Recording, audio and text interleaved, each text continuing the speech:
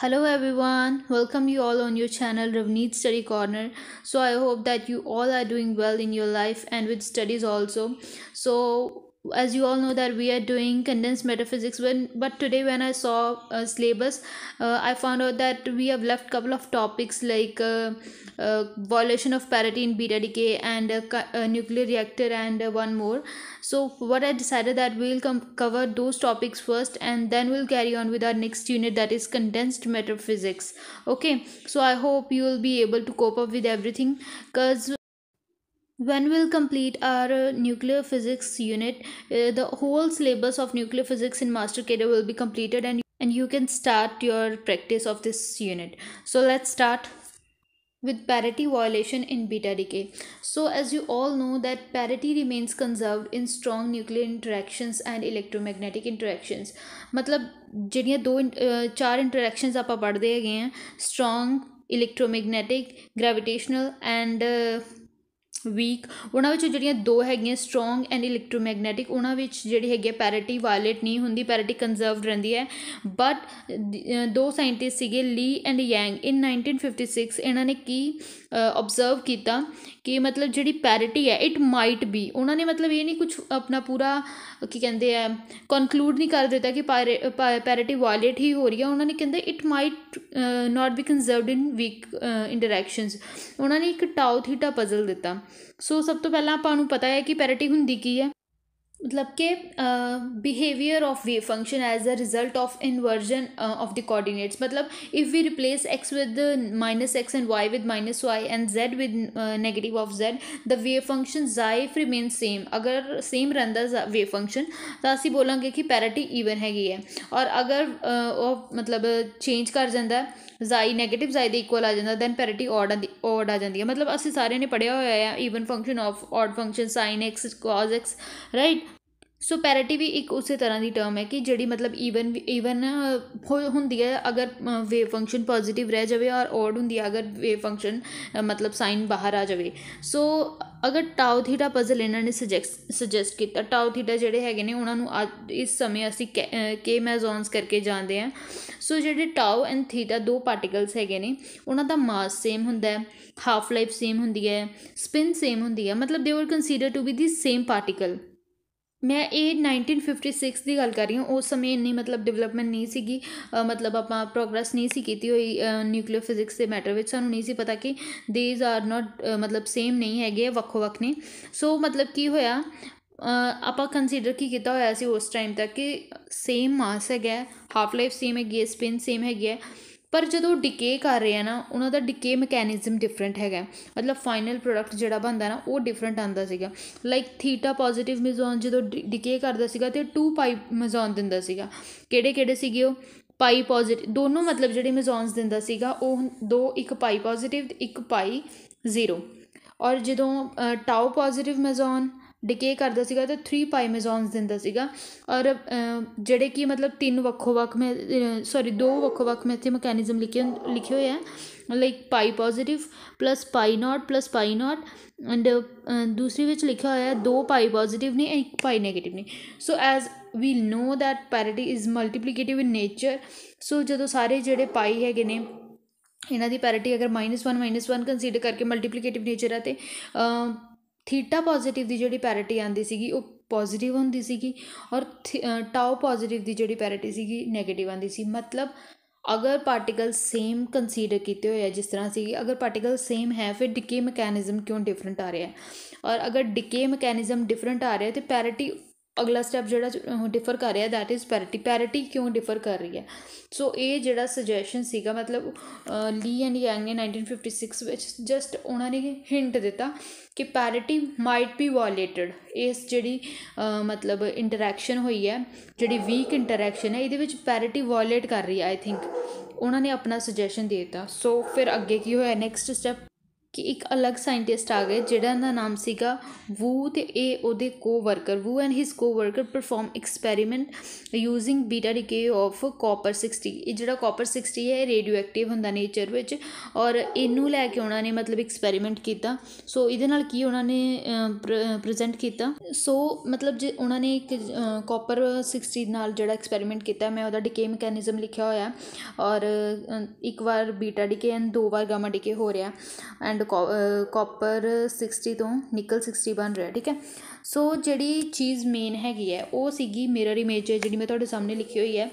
That invariance मतलब जिहड़ा होना तां की चाहिदा सी कि मतलब सुपर इंपोजिबल मिरर इमेजिज आनियां चाहिदियां सीगियां, जिवें मैं लिखिया होया सामने कि मतलब इस तरह का मैकेनिज्म शो होना चाहिए सी, बट इदां नहीं होया। जिहड़ा उन्होंने ऑबजर्व किया ਉਹਦੇ ਵਿੱਚ ਇਹ ਜਿਹੜੀ चीज़ मैं सामने मिरर इमेज ਦਿੱਤੀ हुई है कि ये आनी चाहिए सी, it was suppose to be ऑबजर्वड, but actually what happen.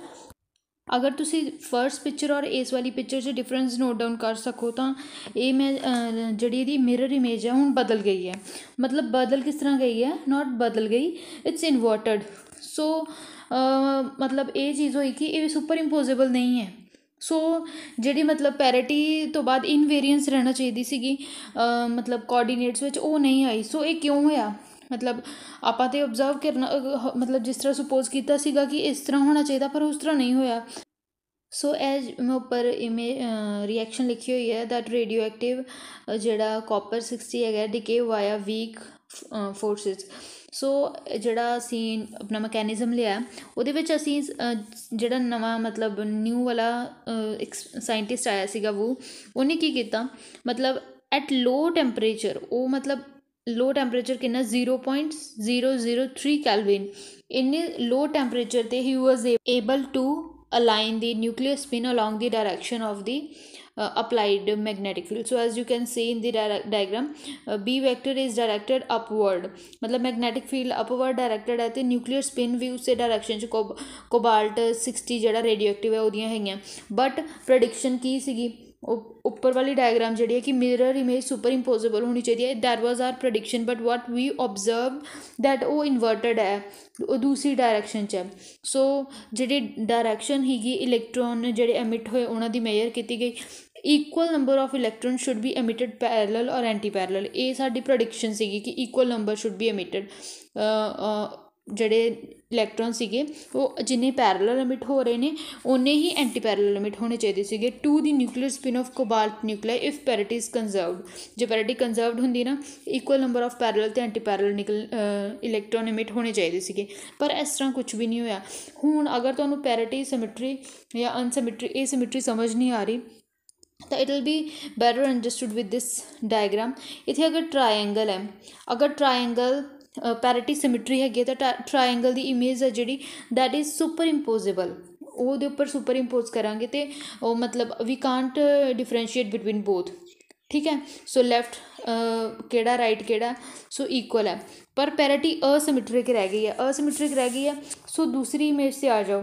हूँ अगर मैं दोनों इमेजिज नू मिरर इमेजिज नू सुपर इंपोज करते हैं तो we can differentiate between both. सानू लैफ्ट राइट का पता है, वह लैफ्ट डिफरेंट है, वह लैफ्ट डिफरेंट है। सो I hope you are understanding what I am saying.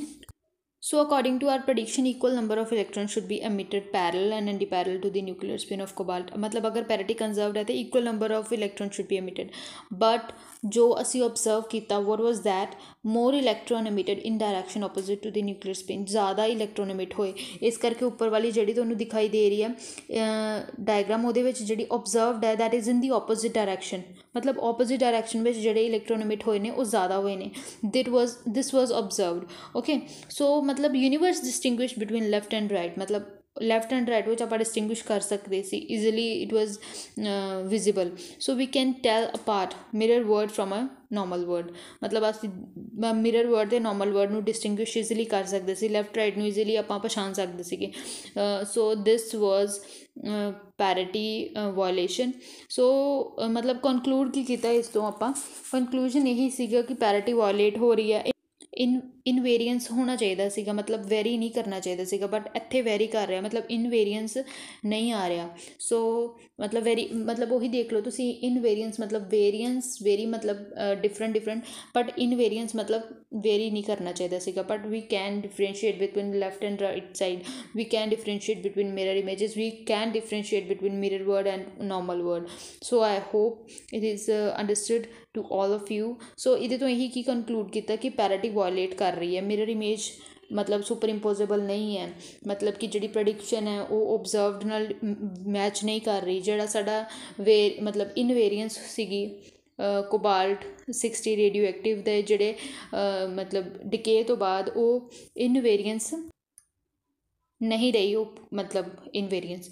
So I hope ਤੁਹਾਨੂੰ ਇਹ ਕਲੀਅਰ ਹੈਗਾ। ਸੋ ਇਸ ਵਾਇਲੇਸ਼ਨ ਆਫ ਪੈਰਿਟੀ 'ਚੋਂ ਕੀ ਕੁਐਸਚਨ ਬਣਦੇ ਹੈਗੇ ਆ, ਉਹ ਐਲੀਮੈਂਟ ਬਾਰੇ ਪੁੱਛ ਸਕਦਾ, ਜਿਵੇਂ ਕਿ ਕੋਬਾਲਟ 60 ਇਹਦੀ ਡਿਕੇ ਮਕੈਨਿਜ਼ਮ ਪੁੱਛ ਸਕਦਾ, ਜਾਂ ਫਿਰ ਇਹ ਪੁੱਛ ਸਕਦਾ ਕਿ ਮਤਲਬ ਜਿਹੜੀ ਪ੍ਰੈਡਿਕਸ਼ਨ ਸੀਗੀ ਉਹ ਸਾਡੀ ਕੀ ਸੀਗੀ, ਓਬਜ਼ਰਵਡ ਸਾਡਾ ਕੀ ਸੀਗਾ, ਜਾਂ ਫਿਰ ਇਹ ਪੁੱਛ ਸਕਦਾ ਪੈਰਿਟੀ ਕਿਹੜੇ ਡਿਕੇ ਵਿੱਚ ਵਾਇਲੇਟ ਕਰਦੀ ਹੈ। ਇਹ ਪੁੱਛ ਸਕਦਾ ਕਿ ਮਤਲਬ ਜਿਹੜਾ ਇੰਟਰੈਕਸ਼ਨ ਹੈਗੀ ਆ ਉਹ ਕਿਹੜੀ ਹੈਗੀ ਆ, as you all no that it is week interaction. ਮਤਲਬ ਇਹ ਵੀ ਪੁੱਛ ਸਕਦਾ ਕਿ ਕਿਹਦੇ ਵਿੱਚ ਕਿਹੜੀ ਇੰਟਰੈਕਸ਼ਨ ਵਿੱਚ ਜਿਹੜੀ ਪੈਰਿਟੀ ਵਾਇਲੇਟ ਨਹੀਂ ਕਰਦੀ। ਵੀ ਨੋ ਕਿ ਸਟਰੋਂਗ ਐਂਡ ਇਲੈਕਟ੍ਰੋਮੈਗਨੈਟਿਕ ਵਿੱਚ ਪੈਰਿਟੀ ਵਾਇਲੇਟ ਨਹੀਂ ਕਰਦੀ। ਸੋ ਇਸ ਤਰ੍ਹਾਂ ਦੇ ਕੁਐਸਚਨ ਬਣਦੇ ਹੈਗੇ ਆ। ਅਗਰ ਤੁਸੀਂ ਟੋਪਿਕ ਪੜ੍ਹਿਆ ਤਾਂ ਤੁਹਾਨੂੰ ਮਤਲਬ you can easily answer every question related to that topic. Okay, so this is R ਪੈਰਿਟੀ violation. So R next topic ਜਿਹੜਾ ਹੈਗਾ ਦੈਟ ਇਜ਼ ਨਿਊਕਲੀਅਰ ਰਿਐਕਟਰ। ਇਹ ਵੀ ਬਹੁਤ ਬੇਸਿਕ ਟੋਪਿਕ ਹੈਗਾ, ਅਸੀਂ ਸਾਰਿਆਂ ਨੇ ਛੋਟੀਆਂ ਕਲਾਸਿਸ ਵਿੱਚ ਪੜ੍ਹਿਆ ਹੋਇਆ। ਸੋ ਦ reaction involved in this is nuclear ਫਿਜ਼ਨ, ਮਤਲਬ ਟੁੱਟਣਾ, ਮਤਲਬ ਬ੍ਰੇਕ ਕਰਦੇ। ਇਹਦੇ ਵਿੱਚ ਯੂਰੇਨੀਅਮ ਦੇ ਨਾਲ ਜਦੋਂ ਨਿਊਟਰੋਨ ਜਿਹੜਾ ਰਿਐਕਟ ਕਰਦਾ ਔਰ ਉਹ ਫਿਰ ਅੱਗੇ ਮਤਲਬ ਬੇਰੀਅਮ ਐਂਡ ਕ੍ਰਿਪਟਨ ਵਿੱਚ +3 ਨਿਊਟਰੋਨ ਵਿੱਚ ਟੁੱਟਦਾ ਹੈਗਾ। ਸੋ ਇਹ ਜਿਹੜਾ ਬੇਰੀਅਮ ਐਂਡ ਕ੍ਰਿਪਟਨ ਵਾਲੀ ਹੈ ਨਾ, ਇਹੀ ਮਤਲਬ ਮੋਸਟਲੀ ਆਪਾਂ ਪੜ੍ਹਦੇ ਹੈਗੇ ਹਾਂ। But there R 4 possibilities, 4 possibilities ਹੁੰਦੀਆਂ। ਇਹ ਆਇਡੀਨ, ਜ਼ੈਟਰੀਅਮ, ਐਂਟੀਮਨੀ, ਨਾਇਓਬੀਅਮ ਐਂਡ ਜ਼ੀਨੋਨ ਐਂਡ ਸਟ੍ਰੋਂਸ਼ੀਅਮ, ਇਹ 4 ਪੋਸੀਬਿਲਿਟੀਜ਼ ਹੈਗੀਆਂ ਆ। ਪਰ ਅਗਰ ਜਿਹੜਾ ਮੇਨ ਜਿਹੜੀ ਡੋਮੀਨੇਟ ਕਰਦੀ ਹੈਗੀ ਉਹ ਬੇਰੀਅਮ ਕ੍ਰਿਪਟਨ ਵਾਲੀ ਹੀ ਹੈਗੀ, ਔਰ ਅਸੀਂ ਅਗਰ ਕੋਈ ਪੇਪਰ ਵਿੱਚ ਆਉਂਦਾ ਤਾਂ ਅਸੀਂ ਉਹੀ ਲਿਖਣੀ ਹੈ। ਠੀਕ ਹੈ, these are also the possibilities. ਅਸੀਂ ਪੜ੍ਹੀਆਂ ਨਹੀਂ ਹੋਈਆਂ ਕਿਤੇ ਮਤਲਬ, ਪਰ ਫਿਰ ਵੀ ਸਾਨੂੰ ਇਹ ਪਤਾ ਹੋਣਾ ਚਾਹੀਦਾ ਕਿ ਕਿੰਨੀਆਂ ਪੋਸੀਬਿਲਿਟੀਜ਼ ਨੇ ਔਰ ਕਿਹੜੇ ਕਿਹੜੇ ਐਲੀਮੈਂਟ ਬਣ ਸਕਦੇ ਹੈਗੇ ਆ। ਸੋ ਠੀਕ ਹੈ, ਸੋ nuclear reactor as we all no that it can be nuclear energy ਜਿਹੜੀ ਰਿਲੀਜ਼ ਹੁੰਦੀ ਹੈ, it is huge and can be used in a productive manner as well as in destructive manner. So we all no that about Hiroshima and Nagasaki. But electricity production ਵਿੱਚ ਵੀ use ਕਰ ਸਕਦੇ ਹਾਂ ਅਸੀਂ। ਹੋਰ ਮਤਲਬ uses ਅਸੀਂ ਚਲੋ ਅੱਗੇ ਪੜ੍ਹਦੇ ਹਾਂ। ਸੋ ਫਸਟਲੀ ਆਪਾਂ ਦੇਖਦੇ ਹਾਂ ਇਹਦਾ ਮਤਲਬ ਕੰਸਟਰਕਸ਼ਨ ਦੇਖਦੇ ਹਾਂ। ਸੋ ਸਭ ਤੋਂ ਪਹਿਲਾਂ ਜੇ ਦੇਖਿਆ ਜਾਵੇ ਤਾਂ ਕੰਕਰੀਟ ਚੈਂਬਰ ਦਾ ਮਤਲਬ ਜਿਹੜੀ ਆਊਟਰ ਲੇਅਰ ਹੈ that is of concrete chamber. ਉਸ ਤੋਂ ਬਾਅਦ ਸਟੀਲ ਚੈਂਬਰ। ਔਰ ਇਹ ਕੰਕਰੀਟ ਚੈਂਬਰ ਇੰਨਾ ਮਤਲਬ ਇਹ ਨਹੀਂ ਕਿ ਹਾਂ ਇੱਕ ਦੀਵਾਰ ਕੱਢ ਦਿੱਤੀ, ਛੋਟੀ ਦੀਵਾਰ ਬਣਾਤੀ ਜਾਂ ਦੀਵਾਰ ਬਣਾਤੀ ਇੱਕ ਨੋਰਮਲ ਜਿਹੜੀ ਆਪਾਂ ਘਰਾਂ ਵਿੱਚ ਬਣਾਉਂਦੇ। It is a concrete chamber ਔਰ ਪਤਾ ਨਹੀਂ ਸੈਵਰਲ ਮੀਟਰ ਡੈਂਸ ਹੁੰਦਾ ਹੈ, ਮਤਲਬ ਸੈਵਰਲ ਮੀਟਰ ਥਿਕ ਹੁੰਦਾ ਹੈ।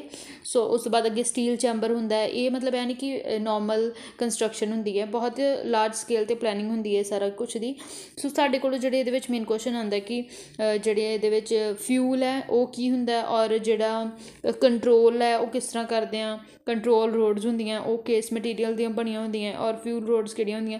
ਸੋ ਯੂਰੇਨੀਅਮ ਦੀਆਂ ਫਿਊਲ ਰੋਡਸ ਹੁੰਦੀਆਂ, ਔਰ ਜਿਹੜੀਆਂ ਕੰਟਰੋਲ ਰੋਡਸ ਹੁੰਦੀਆਂ ਨਾ ਉਹ ਕੈਡਮੀਅਮ ਦੀਆਂ ਹੁੰਦੀਆਂ। ਹੁੰਦਾ ਕੀ ਹੈ ਬੇਸਿਕਲੀ, ਜਦੋਂ ਯੂਰੇਨੀਅਮ ਨਾਲ ਨਿਊਟਰੋਨ ਰਿਐਕਟ ਕਰਦਾ, ਬਹੁਤ ਸਾਰੇ ਜਿਸ ਤਰ੍ਹਾਂ 3 ਨਿਊਟਰੋਨ ਨਿਕਲਦੇ ਆ, ਬਹੁਤ ਜ਼ਿਆਦਾ ਨਿਊਟਰੋਨ ਨਿਕਲਦੇ ਹੈਗੇ ਆ। ਸੋ ਜਦੋਂ ਮਤਲਬ ਐਕਸੈਸ 'ਤੇ ਹੋ ਜਾਂਦੀ ਹੈ ਰਿਐਕਸ਼ਨ, ਸੋ ਆਪਾਂ ਨੀਚੋਂ ਕੰਟਰੋਲ ਰੋਡ ਮਤਲਬ ਅੰਦਰ ਪੁਸ਼ ਕਰ ਦਿੰਦੇ ਹਾਂ, ਜਾਂ ਕਿਸੇ ਵੀ ਤਰੀਕੇ ਨਾਲ ਆਪਣਾ ਮਕੈਨਿਜ਼ਮ ਹੋਏਗਾ ਉਹਨਾਂ ਦਾ ਕਿਸ ਤਰ੍ਹਾਂ ਪੁਸ਼ ਕਰਨੀ ਆ। ਸੋ ਉਹ ਜਿਹੜੇ ਐਕਸਟਰਾ ਨਿਊਟਰੋਨ ਹੈ ਜਾਂ ਫਾਸਟ ਮੂਵਿੰਗ ਨਿਊਟਰੋਨਸ ਹੈਗੇ ਆ ਨਾ, ਉਹ ਮਤਲਬ ਉਹਨਾਂ ਦੀ ਐਨਰਜੀ ਸਲੋ ਡਾਊਨ ਕਰ ਦਿੰਦੇ ਆ ਔਰ ਕੁਛ ਅਬਜ਼ੋਰਬ ਕਰ ਲੈਂਦੇ ਹੈਗੇ ਆ, ਮਤਲਬ ਐਕਸੈਸ ਵਾਲੇ ਜਿਹੜੇ ਅਬਜ਼ੋਰਬ ਕਰ ਲੈਂਦੇ ਆ। ਉਸ ਤੋਂ ਬਾਅਦ ਮਤਲਬ ਜਿਹੜੀ ਇਹ ਜਿਹੜਾ ਬਾਹਰ ਹੈਗਾ ਆ, ਇਹ ਸਟੀਮ ਜਨਰੇਟ ਹੁੰਦੀ ਆ, ਉਹ ਸਟੀਮ ਫਿਰ ਟਰਬਾਈਨ ਘੁਮਾਉਂਦੀ ਹੈ ਔਰ ਮਤਲਬ ਫਿਰ ਉਸ ਤਰ੍ਹਾਂ ਇਲੈਕਟ੍ਰੀਸਿਟੀ ਜਨਰੇਟ ਹੁੰਦੀ ਹੈ, ਟਰਬਾਈਨ ਘੁੰਮੇਗਾ, ਇਲੈਕਟ੍ਰੀਸਿਟੀ। ਇਹ ਵਾਟਰ ਇਨਲੈਟ ਆਊਟਲੈਟ ਹੈ। ਇਹ ਐਕਸਟਰਾ ਜਿਹੜਾ ਮਤਲਬ ਪਾਣੀ ਅਸੀਂ ਉਹਨੂੰ ਮਤਲਬ ਠੰਡਾ ਕਰਨ ਵਾਸਤੇ ਪਾਉਂਦੇ ਹਾਂ। ਸੋ ਦਿਸ ਇਜ਼ ਬੇਸਿਕ ਟੋਪਿਕ। ਇਹਦੇ ਯੂਜ਼ਸ ਅਸੀਂ ਪੜ੍ਹ ਲਈਏ। ਪ੍ਰੋਡਕਸ਼ਨ ਆਫ ਨਿਊਟਰੋਨ ਬੀਮ, ਕਿ ਇਹ ਸਾਰੇ ਐਕਸਪੈਰੀਮੈਂਟ ਹੁੰਦੇ ਜਿਨ੍ਹਾਂ ਵਿੱਚ ਸਾਨੂੰ ਨਿਊਟਰੋਨ ਬੀਮਸ ਦੀ ਜ਼ਰੂਰਤ ਹੁੰਦੀ ਹੈ, ਤੇ ਉਹ ਮਤਲਬ ਇਸ ਮਤਲਬ ਨਿਊਕਲੀਅਰ ਰਿਐਕਟਰ ਤੋਂ ਆਪਾਂ ਨਿਊਟਰੋਨ ਬੀਮਸ ਜਨਰੇਟ ਕਰ ਸਕਦੇ ਹਾਂ, ਇਲੈਕਟ੍ਰਿਸਿਟੀ ਪ੍ਰੋਡਕਸ਼ਨ ਕਰ ਸਕਦੇ ਹਾਂ, ਪ੍ਰੋਡਕਸ਼ਨ ਆਫ ਪੋਲੋਨੀਅਮ 239 ਔਰ ਪ੍ਰੋਡਕਸ਼ਨ ਆਫ ਆਰਟੀਫਿਸ਼ੀਅਲ ਰੇਡੀਓਆਈਸੋਟੋਪਸ ਵੀ ਕਰ ਸਕਦੇ ਹਾਂ। ਸੋ ਦੀਜ਼ ਆਰ ਬੇਸਿਕਲੀ ਦ ਯੂਜ਼ਿਸ। ਇਹਦੇ ਵਿੱਚੋਂ ਮਤਲਬ ਬੇਸਿਕ ਕੁਐਸਚਨ ਹੀ ਆਉਂਦੇ ਹੈਗੇ ਆ, +2 ਵਾਲੇ ਆਪਾਂ ਪੜ੍ਹੇ ਹੈਗੇ ਆ। +2 ਵਿੱਚ NCERT ਦੇ ਬੈਕ ਸਾਈਡ 'ਤੇ ਦੇਖ ਲਿਓ, ਤੁਹਾਨੂੰ ਕੁਐਸਚਨ ਮਿਲ ਜਾਣਗੇ। ਅਗਰ ਹੋਇਆ ਤਾਂ ਮੈਂ ਵੀ ਕੁਛ ਨਾ ਕੁਛ ਕੁਐਸਚਨ ਲੈ ਕੇ ਆਉਣ ਦੀ, MCQs ਲੈ ਕੇ ਆਉਣ ਦੀ ਨਿਊਕਲੀਅਰ ਵਾਲੀ ਦੇ ਵਿੱਚੋਂ ਜ਼ਰੂਰ ਮਤਲਬ ਕੋਸ਼ਿਸ਼ ਕਰਾਂਗੀ ਇੱਕ ਵੀਡੀਓ ਥਰੂ। ਸੋ ਅਗਲਾ ਜਿਹੜਾ ਸਾਡਾ ਟੋਪਿਕ ਹੈਗਾ, that is elementary idea about ਮੋਸਬੋਰ spectroscopy. ਸੋ ਅਸੀਂ ਪੂਰੀ ਮੋਸਬੋਰ ਸਪੈਕਟ੍ਰੋਸਕੋਪੀ ਨਹੀਂ ਪੜ੍ਹਨੀ, ਬੇਸਿਕ ਪੜ੍ਹਨਾ। ਇਹ ਹੈ ਕੀ ਹੈ? ਸੋ ਇਹ ਮਤਲਬ ਜਿਹੜੀ ਸਪੈਕਟ੍ਰੋਸਕੋਪੀ ਵਿੱਚ ਗੈਮਾ ਰੇਜ਼ ਇਨਵੋਲਵਡ ਹੁੰਦੀਆਂ ਨਾ, ਗੈਮਾ ਰੇਜ਼, ਉਹ ਸਪੈਕਟ੍ਰੋਸਕੋਪੀ ਨੂੰ ਅਸੀਂ ਬੋਲਦੇ ਹਾਂ ਮੋਸਬੋਰ spectroscopy. So 2 metals iron and tin R used in this spectroscopy, use to get information about the ਮਤਲਬ ਮੈਟਲ ਕੰਪਲੈਕਸਿਸ ਪੜ੍ਹੇ ਆ ਨਾ ਆਪਾਂ ਕੋਆਰਡੀਨੇਸ਼ਨ ਕੰਪਾਊਂਡ ਕੈਮਿਸਟਰੀ ਵਿੱਚ, ਉਹਦੇ ਵਿੱਚ ਜਿਹੜੇ ਮਤਲਬ ਲਿਗੈਂਡਸ ਲੱਗੇ ਹੁੰਦੇ ਆ, ਔਰ ਕੰਪਲੈਕਸ ਕਿਸ ਤਰ੍ਹਾਂ ਦਾ, ਕੰਪਲੈਕਸ ਦਾ ਸਟਰਕਚਰ ਕਿਸ ਤਰ੍ਹਾਂ ਦਾ ਹੈ, ਮਤਲਬ ਉਹ ਬਾਈਡੈਂਟਡ ਹੈ, ਕਿਸ ਤਰ੍ਹਾਂ ਦਾ ਵੀ ਹੈਗਾ, ਪੋਲੀਡੈਂਟਡ ਹੈ, ਜਾਂ ਉਹ ਆਪਾਂ ਉਹ ਚੀਜ਼ਾਂ ਦੇਖਣ ਨੂੰ ਆਪਾਂ ਮੋਸਬੋਰ ਸਪੈਕਟ੍ਰੋਸਕੋਪੀ ਨੂੰ ਯੂਜ਼ ਕਰਦੇ ਹਾਂ। ਸੋ ਅਸੀਂ ਇਹ ਨਹੀਂ ਕਹਿ ਸਕਦੇ ਕਿ ਮੈਂ ਫਿਜ਼ਿਕਸ 'ਚ ਕੋਈ ਟੋਪਿਕ ਪੜ੍ਹ ਲਿਆ ਉਹਦਾ ਕੈਮਿਸਟਰੀ ਨਾਲ ਕੋਈ ਲਿੰਕ ਨਹੀਂ, ਜਾਂ ਕੈਮਿਸਟਰੀ ਨੂੰ 'ਚ ਕੋਈ ਟੋਪਿਕ ਪੜ੍ਹ ਲਿਆ ਉਹਦਾ ਮੈਥਸ ਨਾਲ ਕੋਈ ਟੋਪਿਕ ਲਿੰਕ ਨਹੀਂ। ਸੋ ਇਹ ਸਾਰਾ ਕੁਛ ਇੰਟਰ ਰਿਲੇਟਡ ਹੈ। ਇੱਕ ਟੋਪਿਕ ਮੈਂ ਇੱਥੇ ਪੜ੍ਹਿਆ, ਦੂਸਰਾ ਟੋਪਿਕ ਇਹੀ ਟੋਪਿਕ ਕੈਮਿਸਟਰੀ ਵਿੱਚ ਹੋਊਗਾ। ਸੋ ਇਹ ਮੋਸਬੋਰ ਸਪੈਕਟ੍ਰੋਸਕੋਪੀ ਕੈਮਿਸਟਰੀ ਦਾ ਪਾਰਟ ਹੈ, ਬਟ ਇਹਦੇ ਵਿੱਚ ਵੀ ਆ ਰਹੀ ਹੈਗੀ ਆ ਸਾਡੀ ਨਿਊਕਲੀਅਰ ਵਿੱਚ। ਸੋ ਆਈ ਹੋਪ ਤੁਹਾਨੂੰ ਵਧੀਆ ਤਰੀਕੇ ਨਾਲ ਕਲੀਅਰ ਹੋਇਆ ਹੋਏਗਾ। ਸੋ ਇਹਦੇ ਵਿੱਚ ਹੁੰਦਾ ਕੀ ਹੈ, ਜਿਹੜਾ ਸੋਰਸ ਹੈਗਾ ਨਾ, ਮਤਲਬ ਸੋਰਸ ਮੋਸ਼ਨ 'ਚ ਹੈ, ਮੂਵੇਬਲ ਹੈ ਟੂਵਰਡਸ ਦੀ ਸੈਂਪਲ ਔਰ ਅਵੇ ਫਰੋਮ ਦੀ ਸੈਂਪਲ। ਔਰ ਇਹ ਚੀਜ਼ ਆਪਾਂ ਪੜ੍ਹੀ ਹੋਈ ਹੈ। ਇੱਕ ਹੀ ਚੀਜ਼ ਇੱਕ ਨਵਾਂ ਇਫੈਕਟ ਜਨਰੇਟ ਕਰਦੀ ਹੈ, ਦੈਟ ਇਜ਼ ਡੋਪਲਰ ਇਫੈਕਟ। ਔਰ ਆਪਾਂ ਡੋਪਲਰ ਇਫੈਕਟ ਨੂੰ ਚੰਗੀ ਤਰ੍ਹਾਂ ਪੜ੍ਹਿਆ ਹੋਇਆ +2 ਦੇ ਟੋਪਿਕ ਵਿੱਚ, ਔਰ ਵੇਵ ਆਪਟਿਕਸ ਵਿੱਚ ਵੀ ਇਹ ਟੋਪਿਕ ਆਏਗਾ, ਉੱਥੇ ਵੀ ਅਸੀਂ ਇਸ ਨੂੰ ਕਵਰ ਕਰਾਂਗੇ। ਸੋ ਕੋਲੀਮੇਟਰ ਦੇ ਥਰੂ ਜਿਹੜੀ ਉਹ ਮਤਲਬ ਬੀਮ ਹੈ, ਉਹਨੂੰ ਅਸੀਂ ਕੋਲੀਮੇਟ ਕਰਦੇ ਹਾਂ। ਕਈ ਇਹਨੂੰ ਕੋਲੀਮੀਟਰ ਵੀ ਬੋਲਦੇ ਆ। This is not ਕੋਲੀਮੀਟਰ, it's is ਕੋਲੀਮੇਟਰ, ਠੀਕ ਹੈ। ਸੋ ਕੋਲੀਮੇਟਰ ਤੋਂ ਬੀਮ ਜਿਹੜੀ ਹੈ ਆਪਾਂ ਉਹਨੂੰ ਇੰਟੈਂਸੀਫਾਈ ਕਰਕੇ ਸੈਂਪਲ 'ਤੇ ਗਿਰਾਉਂਦੇ ਹਾਂ, ਔਰ ਫਿਰ ਉਹਨੂੰ ਸਟੱਡੀ ਕਰਦੇ ਹਾਂ। ਸੋ ਇਹ ਜਿਹੜਾ ਇਹਦੇ ਵਿੱਚ ਸੋਰਸ ਹੈ ਉਹ ਮੂਵੇਬਲ ਹੈ, ਔਰ ਡੋਪਲਰ ਇਫੈਕਟ ਇਨਵੋਲਵ ਹੁੰਦਾ ਹੈ। ਸੋ ਦਿਸ ਇਜ਼ ਮਤਲਬ ਇਹੀ ਐਲੀਮੈਂਟਰੀ ਆਈਡੀਆਜ਼ ਨੇ ਸਾਡੇ ਮੋਸਬੋਰ ਸਪੈਕਟ੍ਰੋਸਕੋਪੀ ਦੇ। ਸੋ these are the 3 topics that have left. ਔਰ ਮੈਨੂੰ ਲੱਗਦਾ ਕਿ ਆਪਾਂ ਕਵਰ ਕਰ ਲਏ ਜਿਹੜਾ ਵੀ ਇੰਪੋਰਟੈਂਟ ਹੈਗਾ ਸਾਡੇ master cadre point of view ਦੇ ਨਾਲ। ਸੋ ਇਹ ਇਸ ਤਰ੍ਹਾਂ ਦੇ ਟੋਪਿਕ ਹੈਗੇ ਇਹਨਾਂ 'ਤੇ ਪੂਰੀ ਬੁੱਕ ਹੈਗੀ ਹੈ। If you want to study that, ਤਾਂ ਆਪਾਂ ਉਹੀ ਗੱਲ ਆ ਜਾਂਦੀ ਹੈ, ਫਿਰ ਆਪਾਂ ਮਾਸਟਰਸ ਜਾਂ PhD ਜਾਂ ਦੁਬਾਰਾ ਤੋਂ ਕਿਸੇ ਵਿੱਚ ਪੋਸਟ ਗ੍ਰੈਜੂਏਸ਼ਨ ਨਹੀਂ ਕਰਨੀ। ਆਪਾਂ ਸਿਰਫ ਆਪਣੇ ਸਿਲੇਬਸ 'ਤੇ ਸਟਿਕ ਕਰਨਾ, ਸਾਡੇ ਸਿਲੇਬਸ ਵਿੱਚ ਕਿੰਨਾ ਹੈਗਾ। So according to that we have covered sufficient syllabus of nuclear physics. ਔਰ ਇਹਦਾ ਜਿਹੜਾ ਮੋਸਬੋਰ ਸਪੈਕਟ੍ਰੋਸਕੋਪੀ ਦਾ ਕੁਐਸਚਨ ਆਇਆ ਹੋਇਆ, ਬਟ ਕੈਮਿਸਟਰੀ ਸੈਕਸ਼ਨ ਦੇ ਅੰਡਰ ਆਇਆ ਹੋਇਆ, ਮਾਸਟਰ ਕੇਡਰ 2000 ਆਈ ਥਿੰਕ 17 ਔਰ ਜਾਂ 35 ਵਿੱਚ ਇਹਦਾ ਕੁਐਸਚਨ ਆਇਆ ਹੋਇਆ, that is which among the following option is accurate. ਉਹੀ ਫਿਰ ਅੱਗੇ ਗੱਲ ਕਿ ਕਿਹੜਾ ਮੈਟਲ ਯੂਜ਼ ਹੁੰਦਾ ਆ।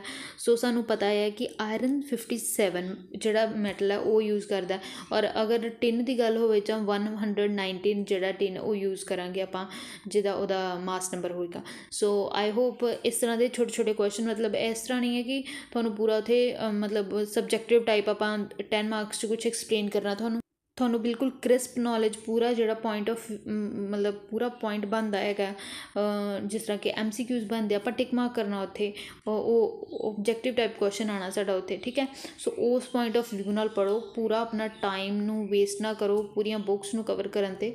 ਸੋ this is the question that have seen. ਸੋ ਇੱਕ ਹੋਰ ਕੁਐਸਚਨ ਆਇਆ ਹੋਇਆ ਸੀਗਾ ਕਿ ਮੋਸਬੋਰ ਸਪੈਕਟ੍ਰੋਸਕੋਪੀ ਵਿੱਚ ਕਿਹੜੀ ਮਤਲਬ ਰੇਜ਼ ਯੂਜ਼ ਹੁੰਦੀਆਂ, ਤਾਂ that we no that Gama raise use ਹੁੰਦੀਆਂ। ਸੋ this is all for today. ਮੈਨੂੰ ਹੋਪ ਆ ਕਿ ਜੋ ਵੀ ਮੈਂ ਪੜ੍ਹਾ ਰਹੀ ਹਾਂ ਤੁਹਾਡੇ ਲਈ, ਤੁਹਾਡੇ ਸਬਜੈਕਟ ਲਈ, ਜਾਂ ਤੁਹਾਡੇ ਸਿਲੇਬਸ ਲਈ, ਤੁਹਾਡੇ ਪੇਪਰ ਵਿੱਚ ਇਹ ਹੈਲਪਫੁਲ ਹੋਏਗਾ। ਸੋ ਵੱਧ ਤੋਂ ਵੱਧ ਲਾਈਕ, ਸ਼ੇਅਰ ਐਂਡ ਸਬਸਕ੍ਰਾਈਬ ਕਰੋ, ਆਪਣੇ ਫਰੈਂਡਸ ਨਾਲ ਸ਼ੇਅਰ ਕਰੋ ਜਿਹੜੇ ਮਾਸਟਰ ਕੇਡਰ ਦੀ ਪ੍ਰੈਪਰੇਸ਼ਨ ਕਰ ਰਹੇ ਨੇ, ਜਾਂ ਲੈਕਚਰਰ ਕੇਡਰ ਦੀ, ਜਾਂ ਜਿਹੜੇ BSc ਵਿੱਚ ਹੈਗੇ ਨੇ ਜਿਨ੍ਹਾਂ ਨੂੰ ਇਹ ਟੋਪਿਕ, ਜਾਂ MSc ਦੀ ਐਂਟਰੈਂਸ ਐਗਜ਼ਾਮ ਦੀ ਪ੍ਰੈਪਰੇਸ਼ਨ ਕਰ ਰਹੇ ਨੇ। ਸੋ ਦੈਟ ਕਿ ਮਤਲਬ ਅਗਰ ਵਧੀਆ ਤਰੀਕੇ ਨਾਲ ਕਿਸੇ ਦੀ ਹੈਲਪ ਹੋ ਜਾਵੇ ਤਾਂ it will be good. So that's all for today. So like, share and subscribe, press the bell icon to get the notification whenever I upload a new video. So thank you very much.